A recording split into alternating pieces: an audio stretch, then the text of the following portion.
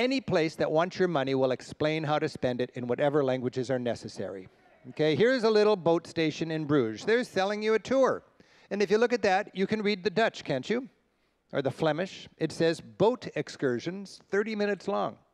And if you look further, it says 764, 4 different ways to say adults, and 340 for 4 different ways to say children. How old are children? It says right there, 4 to 11 jaar. And then down below, 4 different ways to say the entrance to the boats.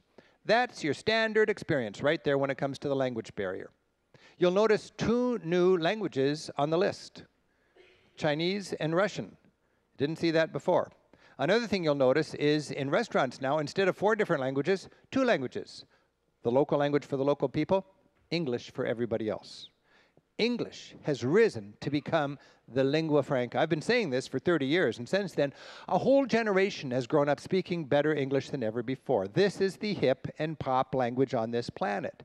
Young people, educated people, people in tourism will speak English generally when you're going around Europe. As a matter of fact, counterintuitively, the little language groups, Estonia, Bulgaria, Norway, they would be more likely to speak English than you would think, even more than the people from the big language groups like Spain, France, and Germany.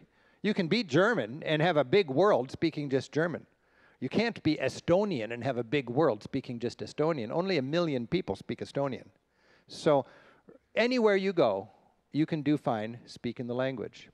I've noticed at airports nowadays, there are some airports that have dispensed with the local language altogether. This is a country that speaks Dutch. It's Holland.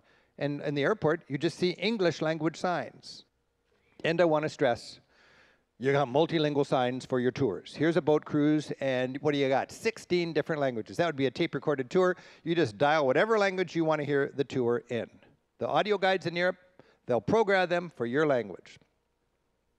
So, communicating is critical, and if you have good skills, you'll find the most important language that you can have overseas is English.